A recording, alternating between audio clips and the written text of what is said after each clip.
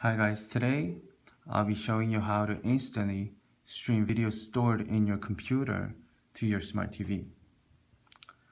So what you need is Sunshine downloaded onto your mobile and your desktop. And your mobile and the TV has to be on the same Wi-Fi. So right now I have Game of Thrones season 1 through 4 already synced on my Sunshine desktop. It's 26.58 gigabytes. And through my mobile Sunshine, I'll access my MacBook. Press my devices, and here's my MacBook already connected. And videos, I have Game of Thrones, season 1 through 4. I'll play one of the files. And my phone works as a remote control. I'll press this button and press TV. And I have this volume option, and it'll instantly play on the TV without even moving them. I don't have to stay on this page.